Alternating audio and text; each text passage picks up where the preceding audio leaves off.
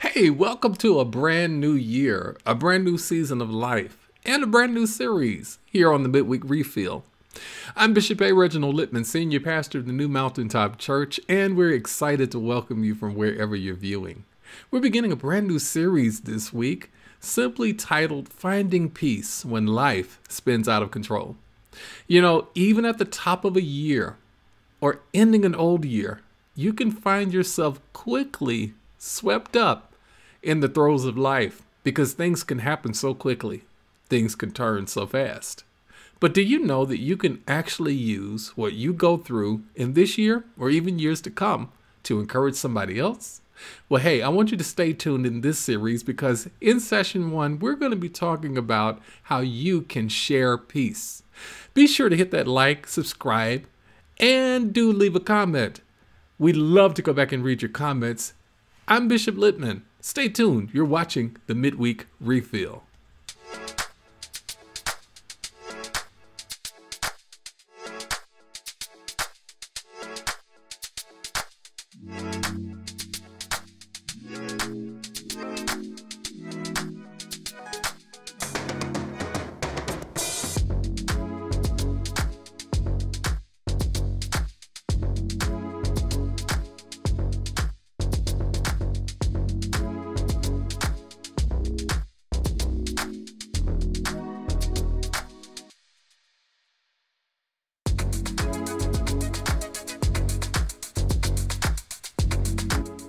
And welcome back.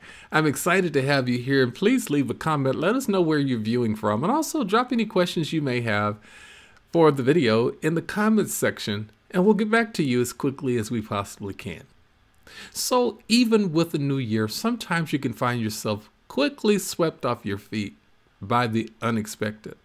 But when unexpected things happen in this year or any other time of your life, it's important to know that you can still find peace even when life spins out of control.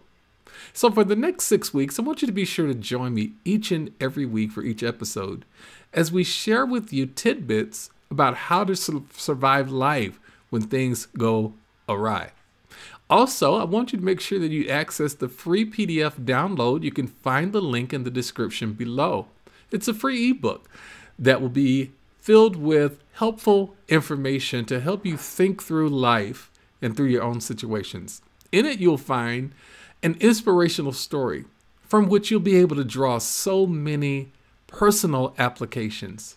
You'll also find discussion questions for each and every section. So I look forward to you downloading the ebook and even share this with a friend that might need to know what to do when life spins out of control.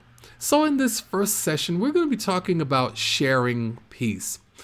I don't think there are many more comfortable and comforting words of Christ than that which we find in the 14th chapter of the Gospel of St. John. I want to zero in for a moment on chapter 14, verse number 27.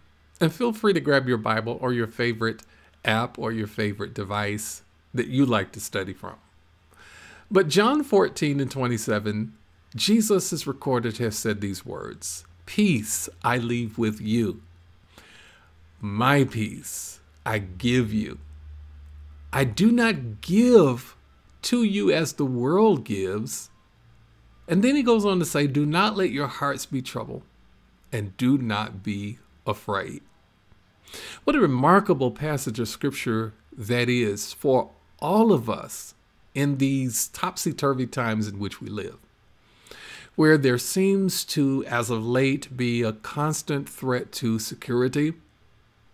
There's often constant talk of government shutdowns. Many people are economically suffering while others are surviving. These are times that we really do need peace, but not a peace that comes with a receipt, but only the peace that comes from our Savior, Jesus Christ. And in these words to his disciples then, and vicariously to you and I as his disciples of today, and those who will even come behind us as we disciple others, we are reminded that there is a peace that is above and beyond anything that any of us could ever produce on our own. For Jesus left us with peace, but not just mere peace, my friends. He calls it my peace. And he left it to us and for us. And yet he gives it to us on an everyday, current, daily basis, present tense and future tense. My peace I give. I give it and I continue to give it to you. And I love what he says in that next line. I do not give to you as the world gives. Now, think about what that means in a very practical application. People give and they take away. People give and often it's not sincere. People give and they never let you forget what they have given you. In fact, people will give and then boast and brag about it all over town, as if that is their only sense of satisfaction is in the boasting rather than in the blessing. Jesus does not give us peace like that. He doesn't give us peace so he can broadcast it to everyone. He does not give us anything, for that matter, so he can quickly snatch it back if he should get angered with us, as people do.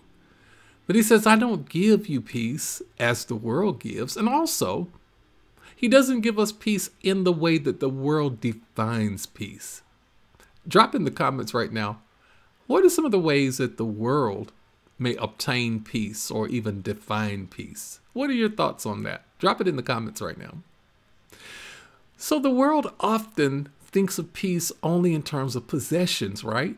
Only in terms of what a person has, maybe financial status or their economic stability. I hear many people say that if I know I've got money in the bank, then I can sleep at night. Well, what do you do if you don't have money in the bank? Jesus says you can still have peace, because peace is not limited to possessions. Peace is not even limited to people. Peace is not limited to what position you hold in life. When you have the peace that only Christ can bring into your life and into your heart, my friends, that is a peace that helps you to have a heart that is without disturbance. In fact, your heart can be at perfect peace. That's why Jesus continued to say, do not let your hearts be troubled and do not be afraid. Of course, he was preparing his disciples of the time for his departure as he would go to the cross and ultimately be raised from the dead and ascend back to the Father in heaven to sit on the right hand of God the Father. And yet he says to them, although your mentor for these past 3.5 years, the one with whom you have traveled and been provided for and all of that, although I am leaving, he says, don't let your hearts be troubled and do not be afraid. Now, these words for Jesus' followers at the time were words that they desperately needed to hear, because as followers of Christ, or as they were called, the people of the way at that time, they were about to go through severe persecution because of their following of Jesus Christ. So they needed to hear these words, don't let your heart be troubled and do not be afraid. But even in today's time, I want you to pay close attention to the words that Jesus says in the last couple of phrases of John 14:27. He says, do not let, notice that word, allow, do not permit, do not suffer, do not orchestrate your thoughts so that your heart is troubled or disturbed or maladjusted or anxious or bitter and all of those types of things, which means you and I have the power to control whether or not we live in a state of anxiety. Otherwise, he wouldn't have said, don't let it.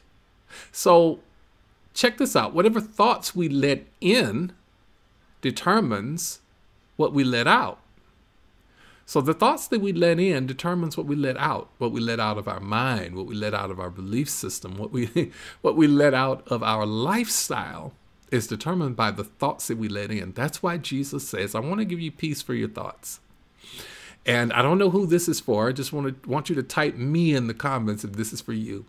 But Jesus wants you to have peace in your mind by letting in only the comforting words of Christ, only the comforting words of Scripture, so that you can let out of your life things that reflect the peace of Christ at work in your life.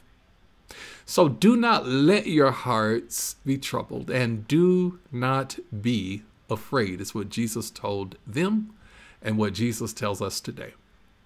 So let's talk a bit more about John 14 and kind of look at it from a summary perspective, because this is an amazing chapter, and I challenge you to read it this week along with the exercises in the handout that you're going to download after this is over. So in John 14, Jesus is doing several things. He's reiterating to his disciples that faith in him alone will bring salvation. Nothing but faith in the Lord Jesus Christ will bring them and us salvation. And he also uses another metaphor in John 14, and that is the I am statement. Because when he shares with them that he was about to go away and prepare a place for them, that where he was, they might be also. One of his followers said to him, "Lord, how do we know where you're going, and how can we possibly know the way? How can we get to where you're going if we don't know where you're going?" Jesus says, "I am the way, I am the truth, I am the life. No man comes to the Father except by me." And that's John 14:6.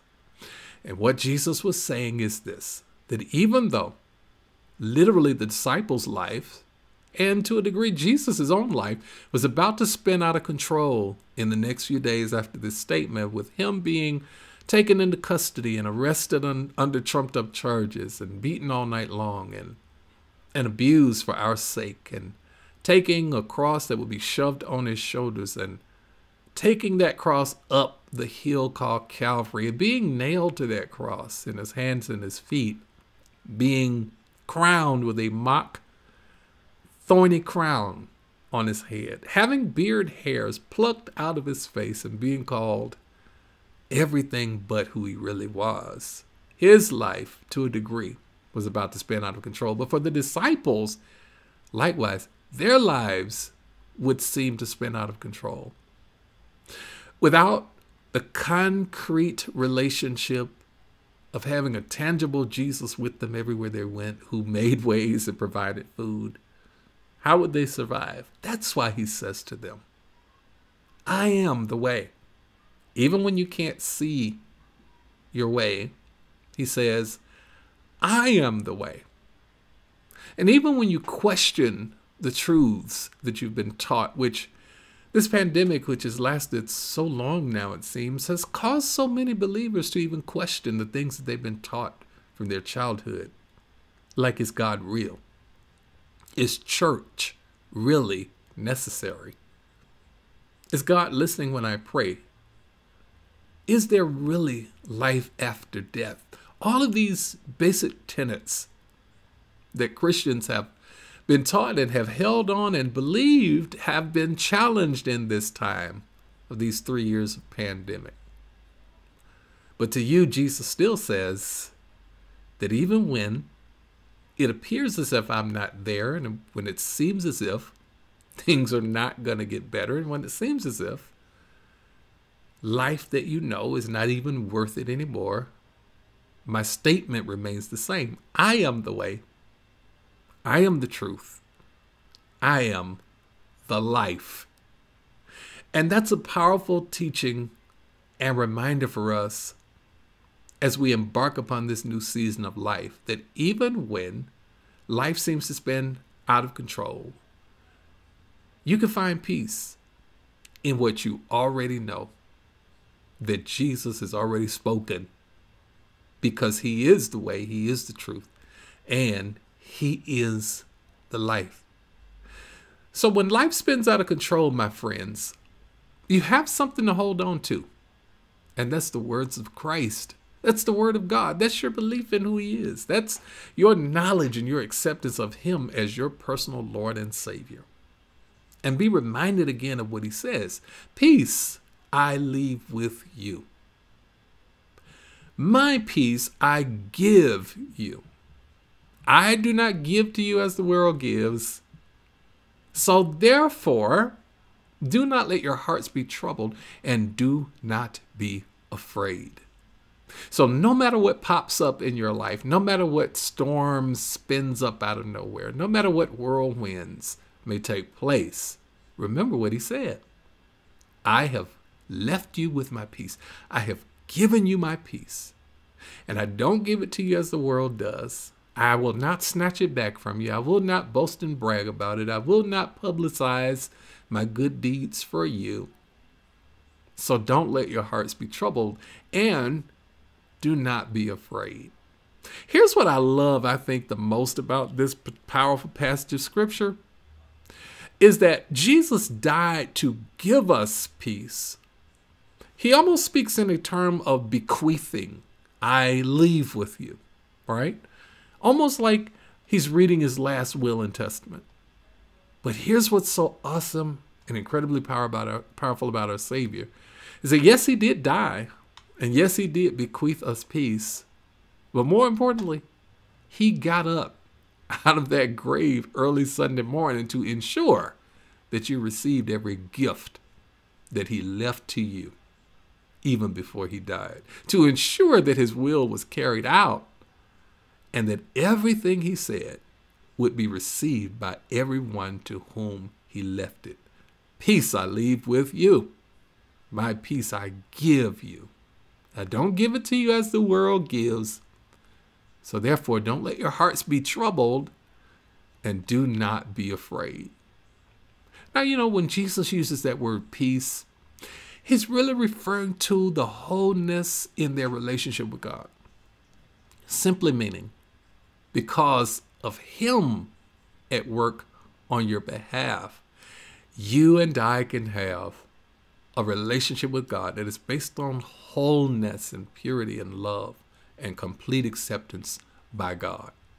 And when he's talking to his disciples, and again, this is vicariously a word to us today as his modern day disciples and all who will come after us in this life, he reminds them in John 14 that not only do you have me dying for you and ascending to the right hand of God the Father, sitting in my prayer position to pray and intercede for you every single day of your life until you come and be with me, but you also have the Holy Spirit at work on the inside of you. You see, Jesus went up, Holy Spirit came down. They did a swing shift, traded places as it were.